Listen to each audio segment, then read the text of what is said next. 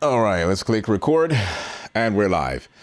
Hi, my name is Kwame. I'm a documentary filmmaker and a voiceover artist based in Accra, Ghana. And before I even get into today's video, please forgive me for the noise that you might be hearing in the background.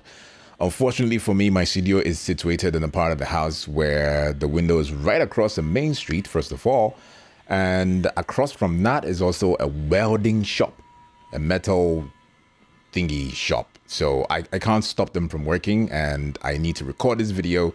I need to share this information so that we can all learn much more about voiceovers. So in today's video, we're going to talk about how to improve your reading of any voiceover script. And I'm not going to say I'm an expert, and this video is not going to be very technical like I said in the previous video I did about voiceovers. However, I've done this for about 8 years or a bit more than that. And so I have come to learn, or I've come to pick up a few elements about scripts and how to read them. And that is what I want to share with you today on this video. So let's get to it. But before we get into that one, I also get asked a lot of times this particular question: how do I get to sound like you? And most often they mean the voice tone, and they ask if I did something to my voice, or I practice or did some kind of voice training to get to sound like this. And the answer is no. My voice sounds like this because that's what puberty brought. I don't know. So in terms of sounding like a certain way, you don't have to make it your prime focus when you want to start voiceovers. It's an advantage that you might sound a certain way. Sometimes it also is a disadvantage because it's not all voiceover scripts that you can do.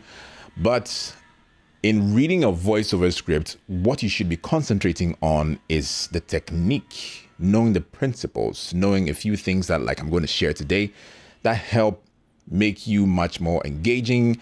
It helps you get into character when you don't have a lot of direction from your client, and all these things that you need to note about scripts in general and how to read them and make it easier, because it's a skill. It's like learning how to drive. It's like learning how to play the piano. It's like learning how to play or practice a certain talent. You may have something small there, but you need to polish it. And polishing it means there are few rules that you need to remember and follow, a few tips here and there that make it easier to understand or grasp the concept of recording voiceovers like this. So yes, let's get to it.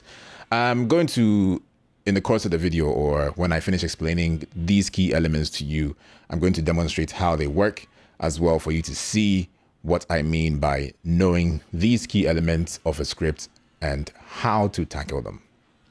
So if you're familiar with the concept of writing, which voiceover scripts usually are, you're going to be presented with a lot or a variety of voiceover scripts, unless you're known specifically for some kind of voiceovers or a particular genre of voiceovers. You do maybe only audiobooks, maybe you do only movie trailers, maybe you do only commercial voiceovers. You don't do any explainer videos, no documentary narrations. If that's your thing, that's fine. However, even that, all these principles apply to some extent. So that is what you need to know before you commit to reading any voiceover script. So if you're familiar with writing, you know a script has a beginning, it has a middle, and an end. It's basic. A beginning, a middle, and an end. And usually with voiceover scripts, your beginning is where you either capture the attention of your listening audience or not. So it's a very, very important part of a voiceover script. And you'll find in maybe commercial voiceovers that it might start with an exclamation or an excitement or something that will grab your attention, or a statement or a phrase that will grab your attention before the rest follows. So if it's an exclamation, you can have something like, "It's amazing," you know, or it can be a question: "Are you having trouble doing this?" If it's something that you can relate to, then it piques your interest to want to listen further, because it's something that might solve your problem or might bring you some kind of entertainment or might pass information that you need to hear. So that's the beginning. Forgive me. That is the beginning usually of a voiceover script. That is where you need to capture the attention of your listener. Now, the middle part of voiceover script usually contain all the emotions, the things that get you to relate to what the person is saying and how it makes you feel. That's where the bulk of, I should say, the concept of the voiceover script is, where the emotions are, where you can easily relate, where it gets you also thinking. And then finally, the last part of the voiceover script is usually where there's a call to action. It can be a literal call to action, or sometimes it piques your interest or makes you curious enough to want to do that call to action by yourself. So there's not one formula, and this video is not how to script or how to break down, or it is how to break down a script, but it's not how to mark a script. So there's no formula or way that a script might be written. It can be done anyway. It's a creative writing or creative copywriting. So if you know what your client wants, then you know what to do or how to communicate that with the listening audience. So the beginning, like I said, capture the attention in the first 5 seconds or 3 seconds. It depends on what phrase it is that they use to punch. Just capture the attention. In the middle is where their emotions are. And then in the end is where they get you to act upon whatever they want you to act upon.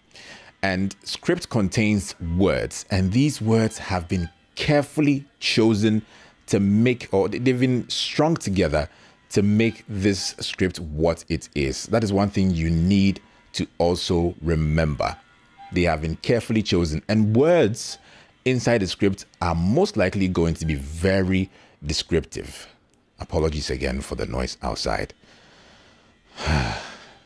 Let's go on. So most of the words there are also going to be descriptive, which means that you need to give life to those words per their meanings. So they are adjectives. So if it's something that is cool, it's something that is soft, it's something that is hot or scorching, you need to give the emotion in the tone of your voice to that particular word. It helps to carry that emotion to the person who is listening to it, because most voiceovers, depending on how they're used, might end up in audio format. Even if it doesn't end up in audio format and they're accompanying pictures, they still need to carry those emotions. And those emotions cannot be flat. You cannot have a neutral tone of how you're mentioning every single word you're seeing on the script. And those things really matter. So carry those emotions per the words that you're seeing in there. So if you're seeing an exciting thing in there, if it's something that brings a smile to your face as a person, if that's what you want your audience to feel, or that's what your clients want the audience to feel, you should smile when you get there. You should laugh or chuckle when you get to a certain place that requires that emotion to be evoked or communicated. You should be angry if that's what the thing is supposed to communicate. You should be curious. You should sound intrigued. If all those things are necessary to carry the script where it needs to go, and you need to note them.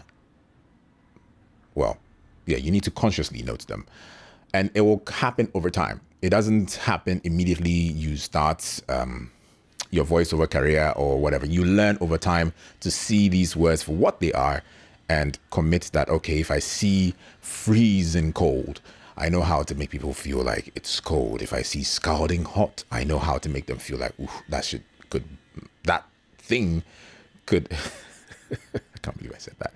That thing could burn.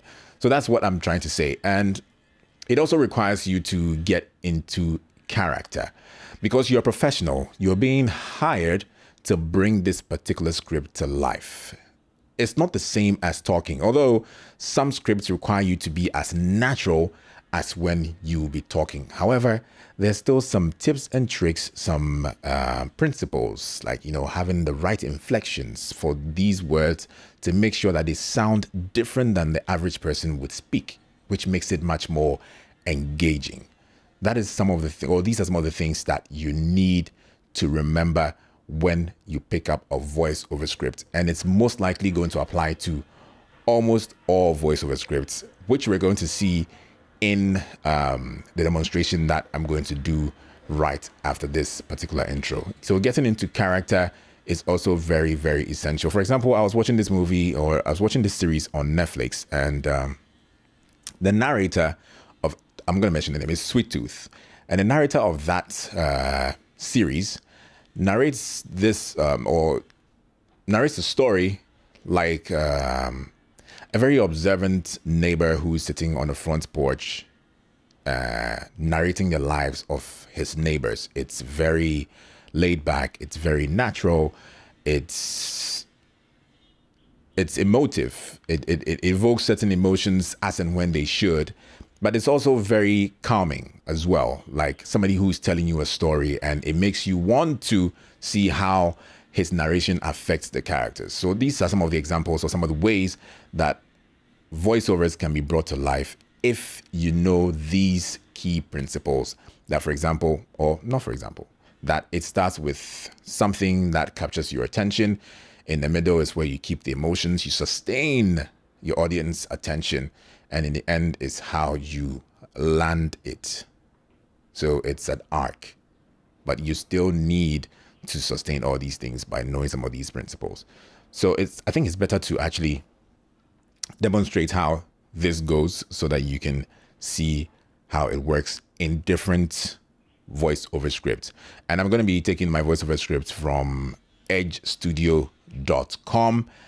I'm going to copy a few samples from there, and I'm going to try as much as possible to highlight some of these things that I'm talking about so that you can get a better understanding of these techniques when you pick up a voiceover script, or when you're presented a voiceover script. So let's get to it. So yes, my first script is a commercial script, which starts with "It's amazing." I'm first going to read it through, and I'm going to show you which elements, or why the elements work, and things that you should note. So it's amazing. I never thought one cereal would make my whole family stay for breakfast. And then the brand is mentioned, Honey Bunches of Oats. There's never been a cereal like it, with big cornflakes and crunchy bunches of oats. Finally, a cereal my whole family loves. So you can see that it has a beginning, of course, a middle part, and finally an end. It has a beginning, a middle part, and an end.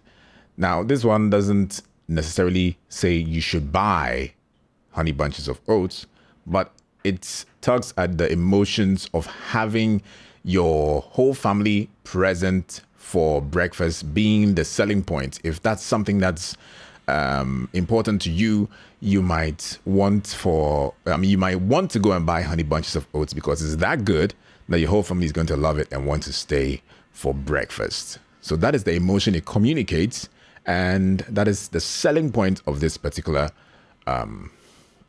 script. It's a short one. It's amazing. That is much more like, you know, how you capture the attention of the people who might be listening. And there are several ways that can be done. It can be, it's amazing, or it's amazing. But however you choose to do it, you have to make sure that your first phrase captures the attention of the people listening to you. So what is amazing? How do you just start? Like, it's amazing. It makes them curious. What's amazing? Tell us more. So that is essential. And amazing is supposed to sound amazing. First of all, it has an exclamation mark on it. And so you need to have that at the back of your mind, that it's amazing, or it's amazing. Know that. So depending on the direction that you're going to get from your client or the read that they need, it might either be a soft, it's amazing. You can still have it's an amazing, which is still soft and still sound amazing. It's amazing. I never thought one cereal would make my whole family stay for breakfast. Or it's amazing. I never thought one, like, you can have that as well because it's a commercial, and depending on what your clients want to communicate, you need to find out. But knowing that it's amazing needs to sound amazing is important. And here you're communicating the emotions in the middle part. You're communicating the emotions they need to make that decision to want to buy Honey Bunches of Oats. I never thought one cereal or cereal brand would make My whole family stay for breakfast. It means it's something that they don't often do. And what cereal is that? Honey Bunches of Oats. In my previous video, I talked about how you should mention the brand name properly because it's what the people need to remember at the end of the day is what it's being sold. Honey Bunches of Oats. And now there's never been a cereal like it. This is a never situation. So you have to make it sound like one of a kind. There's never been a cereal like it, ever. So they need to feel that in your tone of voice and how you deliver as well. You can't say there's never been a cereal like it. Yeah, you don't even believe in it when you say it like that. So there's never been a cereal like it, ever. This is amazing. It's surreal. That is what you need to communicate to the people, in my opinion. So with big cornflakes and crunchy bunches of oats, they're giving you variety.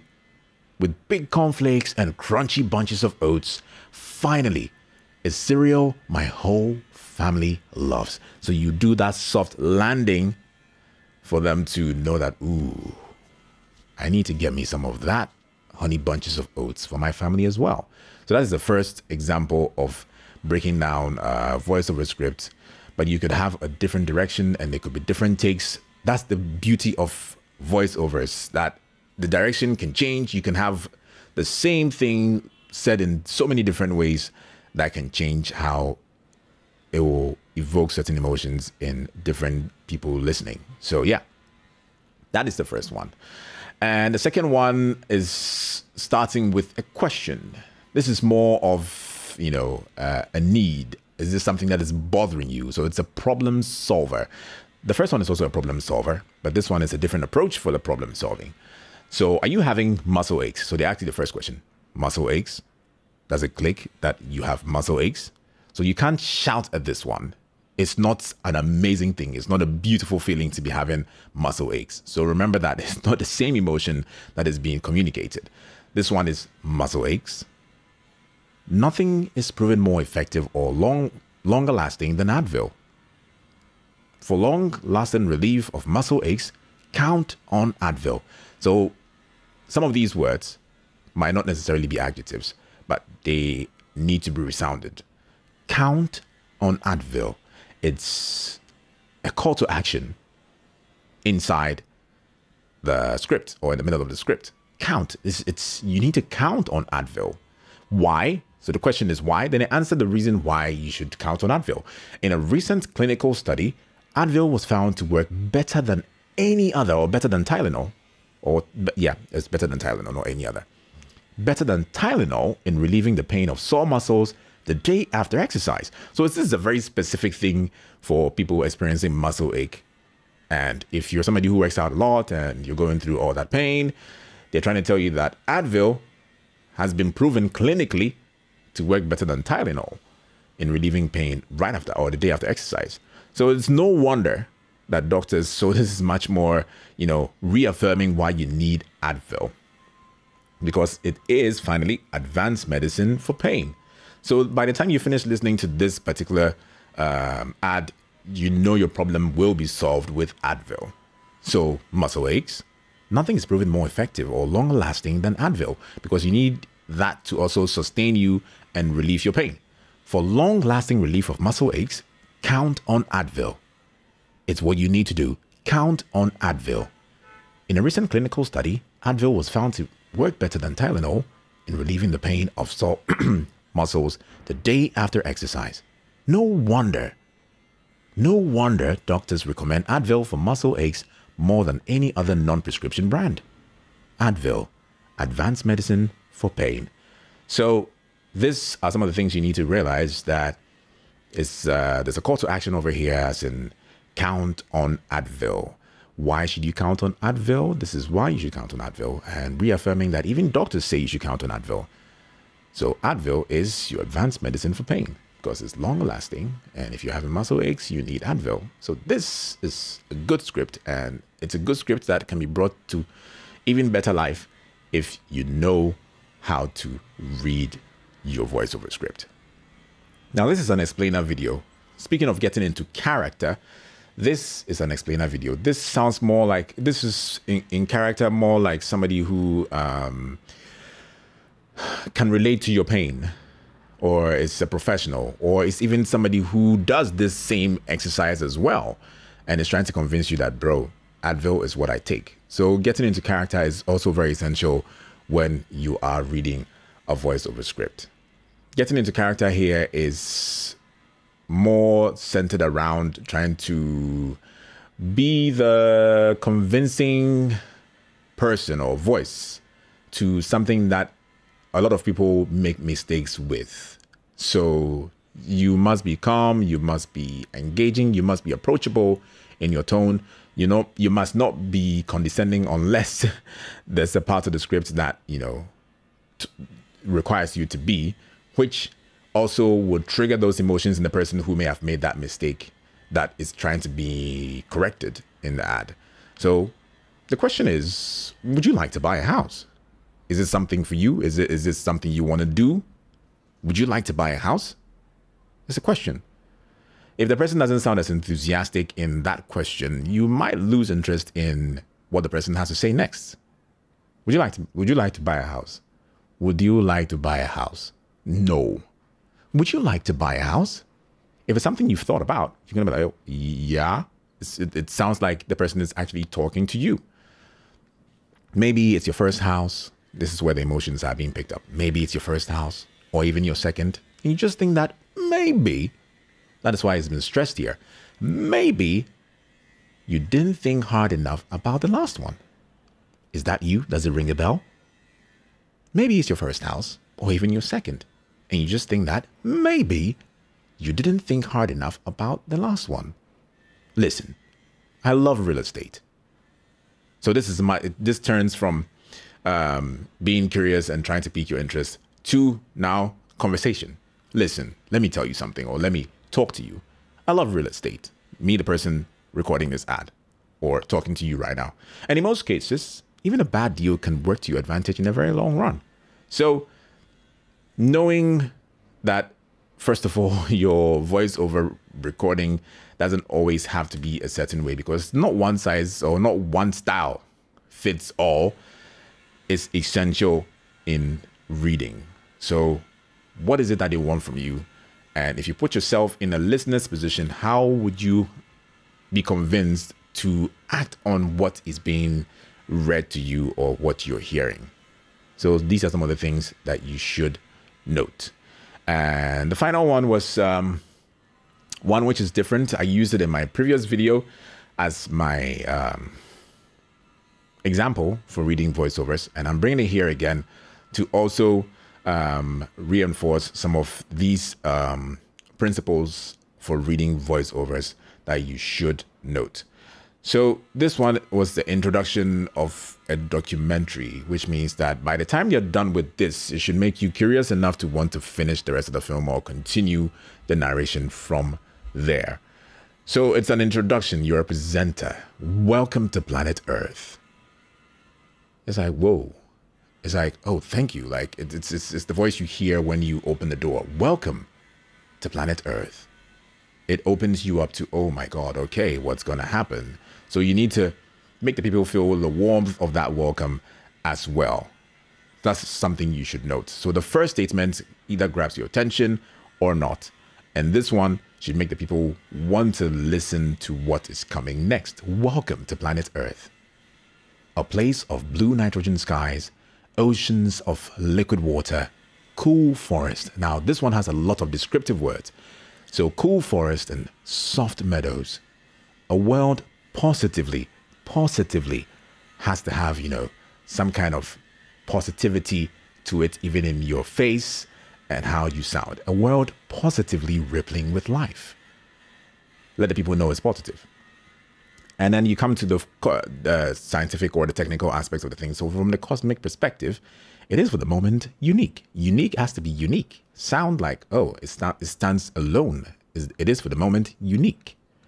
So again, these words will come to you over time when you practice more and more. You listen to more voiceovers that, you know, tend to use these inflections and stress on these words with the emotion that they're supposed to communicate, and it will come to you. I often say that voiceovers are 80% listening, or learning voiceovers is 80% listening to other voice artists and picking these things. And when you add some of these techniques, or when you have the knowledge of some of these techniques, you're going to realize that, oh, that's why he said it this way, or that's why it was said that way.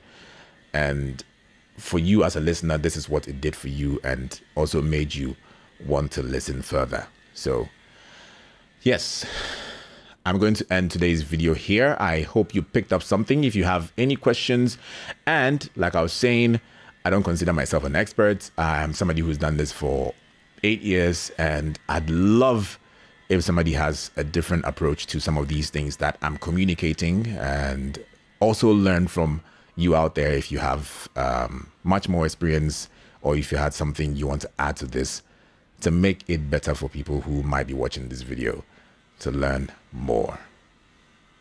So if you like this video, don't forget to give it a thumbs up. It really helps. And if you haven't subscribed to my channel, please do. I'm going to try as much as possible to record more of these videos to help beginner voiceover artists by sharing what I've picked up over the last few years, so that we can all learn and better our craft. So like this video, subscribe to the channel, and don't forget to hit the bell icon. Hit the bell icon so that you get notified when I post a new video. And yes, it's only 10% of the people who have subscribed to this channel who have clicked the bell icon. So it's very important. And thank you for watching. I'll catch you in the next one. Peace.